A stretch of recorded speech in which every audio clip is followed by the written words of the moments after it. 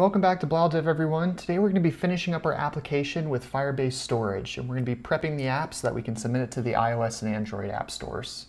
I do also want to make note, I'm going to be doing a giveaway coming up soon, and we're going to be giving away a copy of Cracking the Coding Interview. It's by Gail Lockman-Dowell, an excellent author who basically lays out how to prepare for and succeed in coding-based interviews. So if you're interested in winning this, be sure to subscribe to the channel and click that notification button so you can be ready for when that giveaway comes up. Also, make sure to follow BlauDev on Twitter so you can also have a little bit more awareness with that and get more Flutter weekly content. With that, let's dive into our Flutter application.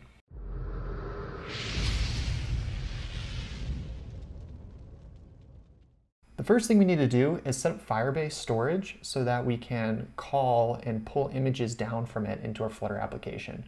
What I'm hoping to do here is I'm going to spin this up really quickly, let that get running. I'll let that run my emulator.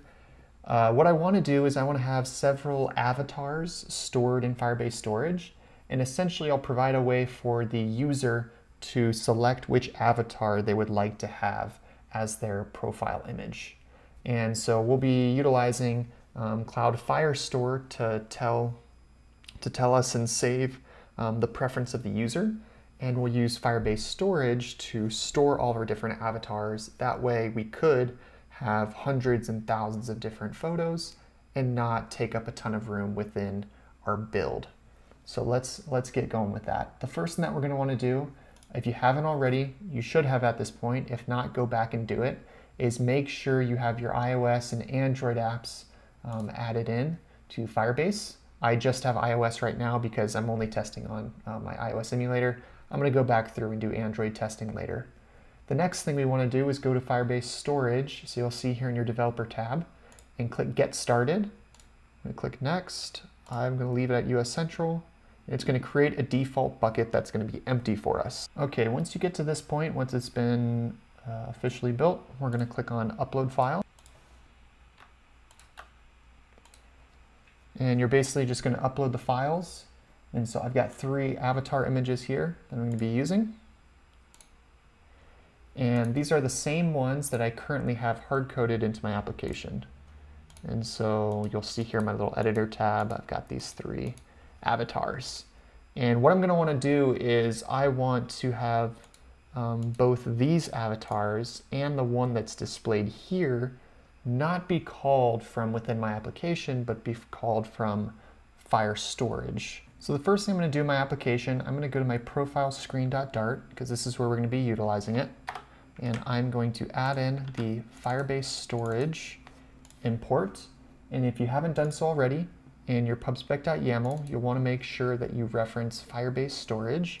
And currently, as of the date of this video, it's version 4.0.0. And it does also utilize the Firebase core package, which is version 0.5.0. And so it's important that you get both of those packages. You're depending on both of those. Going back to our profile screen, however, we're going to go to the very bottom, so after all of our code. And this is after our profile screen state that we're adding this. And we're going to create a new class called Fire Storage Service. And that's going to extend change notifier.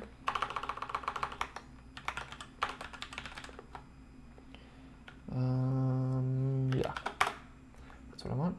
And we're going to instantialize Fire Storage Service. And then we are going to say static future method, get dynamic response, load image, and it's going to take in a build context called context and a string URL of the image, or string name of the image is what it's going to be. And this is an asynchronous async method. And it will return Firebase Storage .instance .ref .child image get download, that's the one, download URL. Okay, so this is going to be our code for taking a URL and returning a dynamic image type. The methods for Firebase Storage, the objects and methods involved, have stayed the same. Nothing was deprecated as far as I know for Firebase Storage with the latest Flutter Fire updates. So that's nice. You can refer to older documentation if you have any questions or run into any issues that are specific to your application. So that's good to know. We are going to go up. Let's see, where do we want to do this? Let's put it right above a list cell. We're going to create a future widget method. So we're going to say future, and it's going to turn a widget, and we're going to call it getImage. Okay. And what this is going to do is it's going to return an image given a name for that image found in Firebase Storage. And we're going to utilize that class we just created to fetch and download the image from Firebase Storage. So we have our build context, and we have our image name. Okay. And we are going to make this an asynchronous method because it's a future. And we are going to say, initialize the image, await Firebase Fire Storage Service. Yeah, that's what we called it. Dot load image. Pass it a context, pass it an image name. And then once we've done that, we are going to say image. Hold on here. Actually, that's what I want. There we go. I'm going to say image, which we defined above, is equal to image.network toString. Fit will be box fit dot scaled down. Okay. So this right here is going to pass in our image name, the name of what we want to pull down for Firebase Storage. It'll call our Fire Storage service, which we defined down below. It'll call the method loadImage, which takes in that URL. And we basically call Firebase Storage and pull down and download the image and return it as a dynamic object, which back up at our method is going to take that, and basically it's going to take the URL of that image as found in Firebase Storage, and it's going to place it, we're going to feed it to the image.network widget and set it equal to our image widget. And then when we're done with all of this, we can return that new widget image. And now this method is ready to be utilized by a future builder. So kind of a lot.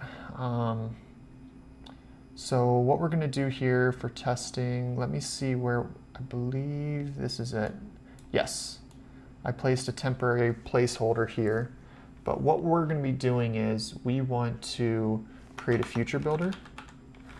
And the future builder is going to, let me get my commas in here for formatting.